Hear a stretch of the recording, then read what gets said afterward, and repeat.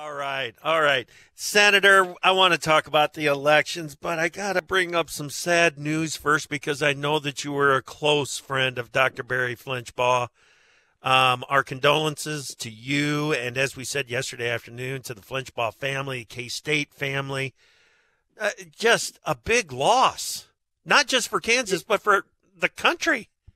Absolutely. Dr. Flinchbaugh was a great friend. I met him 30-plus years ago when I called him on the phone and to ask him about a Kansas tax policy issue. It was there's. I said this in my statement. There's probably nobody that outside my family that I enjoy spending time with more so than Barry Flinchbaugh. Just a delightful person, interesting, funny, witty. I also had a practice of joining his class unannounced. So I would put on a K-State sweatshirt, put on a K-State cap, wear my purple, and show up in his class of ag policy. And at the opportune time, at least what I thought was an opportune time, try to interrupt his class. There's usually about 250 students in that class. Yeah. The best one was he was critiquing his students, complaining a bit about their performance on their test. To which my response was, "But professor, if we had a great teacher, we'd have done a lot better." And it just went. I don't know whether it went up or down from there, but it was that kind of a relationship. But I mean, while that makes us smile, his straightforwardness, his telling the truth as he saw it.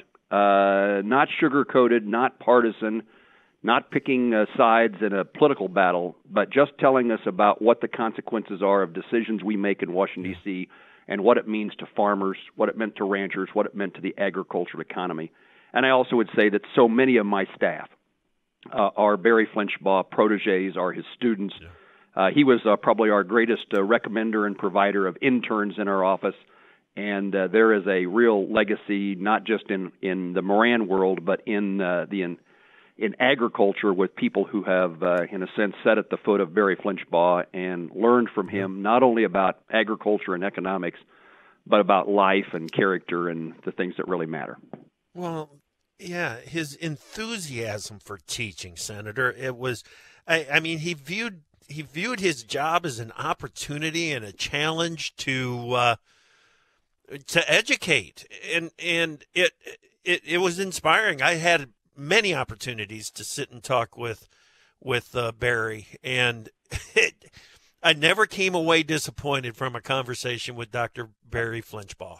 Not at all. I just had an email from the dean indicating that he Barry Flinchbaugh had told the dean that he wanted to die teaching his students, wanted to be in the classroom. And the point was that he was in the classroom last Wednesday.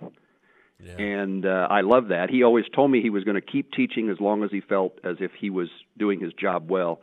And the thing, while I was indicating he was critiquing his students for their performance on a quiz or a test, what he always told me was that if his students did poorly on an exam, it was because he wasn't teaching them correctly. He was making the mistake. And I saw it where he loved his kids, where he cared about them. He helped, in a sense, raise them. And then when I was in his classroom and just knowing many of his former students, the respect he had for his students was reciprocated by the respect they had for him now in his late 70s. Yeah, yeah. Yeah, it's too bad. It's nice of you to remember him on AgriTalk. I appreciate that greatly, and all of us are concerned about his wife, Kathy, and family, and the ag community.